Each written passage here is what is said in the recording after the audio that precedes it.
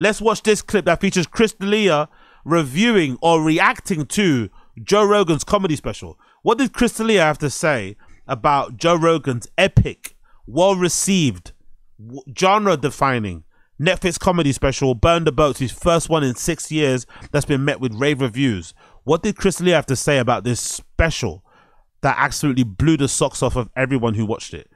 Let's see what he says in this 1 minute and 40-second review. Crazy. 1 minute 40-second review. Rogan special came out and I'm happy about it, you know. And then I love, like, it's so crazy how, like, obviously we know obviously, you know, I honestly haven't seen the reviews.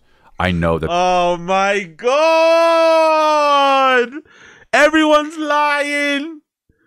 That's how you know you're lying, right? Because you say you watched the special, but then the first thing that you want to talk about are the bad reviews. If you liked it, if you watched it and you liked it, why don't you talk about the things that you liked? Oh my God, what a great special. I loved that joke. I loved this joke. I loved how he approached this thing. I love when he did that, when he did this. Immediately, he goes to the bad reviews. Immediately. Wow. But the media is just going to tear it apart because it's Joe Rogan and he's anti-woke. And so do people... That's the thing, you know, that's the thing that I realized when I read the reviews. I think people have got Joe Rogan fatigue, especially mainstream media, especially because they tried to already cancel him, especially during the pandemic, right?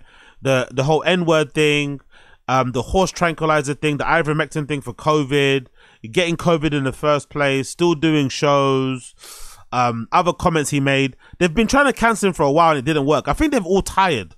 I think the negative reviews he's getting are genuinely people just not saying should be more hurtful, because I get the feeling most of the reviews are people just saying he's generally not funny. I don't think it's like an anti-right-wing thing or because they don't like him because he's not woke. No, I think a lot of the bad reviews are people saying we watched the special, this guy talks about comedy ad nauseum, he acts like he's the gatekeeper, he makes it seem like he's super funny, but then when he gets on stage, he's terrible. He's maybe one of the worst we've ever seen. Every review is saying that. Every review is like quoting jokes from the special and saying like, this is not funny. Like, that's what they're saying. That's actually worse than like the whole, oh, he's like, you know, anti-establishment and he goes against the narrative and he pushbacks against mainstream media. That's why they're trying to take him. I don't think so. I think mainstream media is kind of tired of Rogan. They're tired of him, really and truly. And they're actually just criticizing him based on the strength of his ideas, the things that he says, and sometimes if his unfunny comedy comes out. Their one thing that they always go to is like, hey, this is, I saw somebody saying it and they were like, this is a hacky. That's a great point, Asad Aziz. That's a fucking great point. Joe Rogan is mainstream media. That's actually a very good point. He actually is now. Yeah, he actually is. He definitely is. I think I still see Rogan through those rose-tinted glasses of when I first started listening to the pod and shit. Like, he's far surpassed that. He's definitely part of the establishment. That's for sure. This is a hack or whatever the joke was. And I was like, all right, let me watch this clip. And it was straight up just not hacky. You know, it was just, the guy that like gets on stage and squawks around and makes noises and giggles every time they say a joke, telling somebody, like, judging what's hack and what's not hack. I don't know if you're the best person to listen to on this subject, my friend. Didn't like his, oh, it was the you know what it was? The Michelle Obama thing about how she, no, this is what they did. They took it out of context. They were like, oh, look, he's promoting the fact that Michelle Obama has a penis. And then I watched the clip, and I watched the clip that they post, and they ended it before he says, I don't actually think Michelle Obama has a penis. But everything else I said I think is true, which is the joke. And they said, oh, they were like, oh, he's perpetuating this misinformation that now Michelle Obama has a penis. His whole point was that he doesn't believe in that. Why is he fighting so hard anyway for Rogan?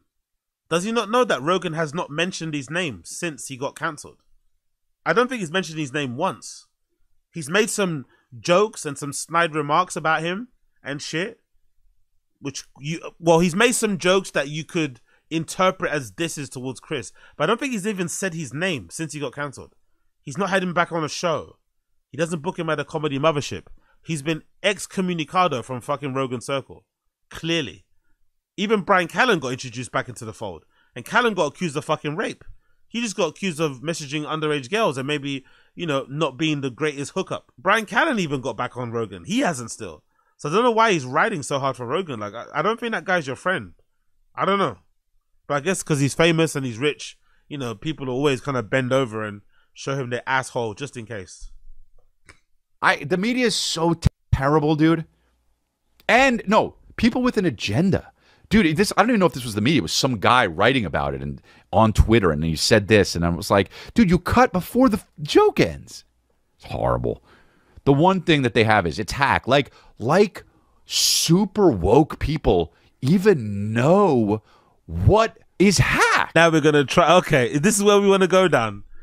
I don't know, man. I don't know. I think it must be bittersweet for these comedians, right? It must be bittersweet. Because there was a time when comedy podcasts were popping, when they were telling us what funny was.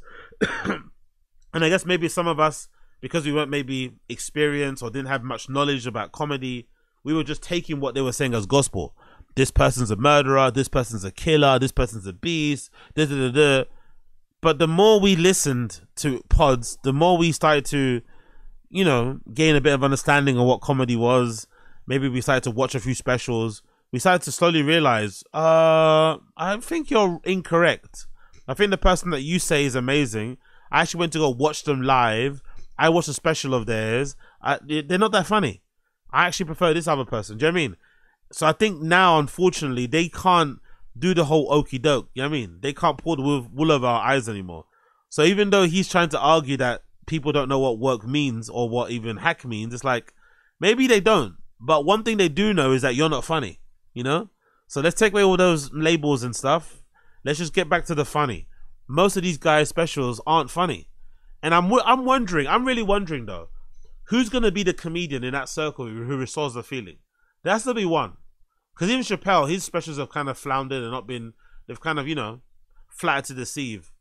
I wouldn't really count Louis C.K. in that circle because he's not. He's an amazing comic, obviously, and still puts out great specials. But I wonder which comic from that group will restore the feeling. There has to be at least one. There has to be one who's gonna bring out a special and we're gonna be like, oh shit, okay, this guy's really funny though, in the crew. It used to be Tom Segura, but his specials have been a bit shit. Ari Shaffir is, I like him, but his comedy style is a bit like, you know, you have to kind of be into it to maybe appreciate it. Shane Gillis is obviously amazing, but he's too much of a new person in the group. I don't want to conclude him. But I wonder which comic is going to try to restore the feeling and remind people, no, we're actually funny. We're actually really good at what we do, because a lot of these guys aren't. And they're making us question if any of them are funny, you know? Or if they're just kind of like using their celebrity, using their notoriety from podcasting and just segueing it into comedy. Maybe they were never funny to begin with, you know? Maybe that's what we're starting to see. These guys were maybe never funny from the start, but they just all got really famous on pods via Rogan and other things that then allowed them to perform at bigger, or in front of bigger audiences doing stand-up, because technically the people watching them are just there to see them, you know? Cause I remember Theo saying something similar. When Theo first got started on King and the Sting, I remember Theo saying something similar to like about Brendan, basically, in a way. Basically trying to say that, oh, part of Brendan's appeal is that he's got a really popping podcast in Fighting the Kid, and people just want to see him, you know?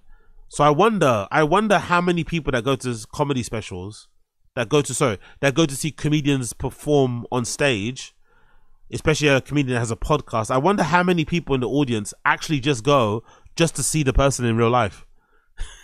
You know, they don't even care if they're not funny. They just want to see them. Like, that's it. That's kind of brutal. Which would explain a lot, to be fair. It would explain a lot. Because some of you think, so hold on, why are these people actually going because they think this guy's funny? Or because it's just like it's almost like an unofficial live podcast anyway, in a way. Maybe.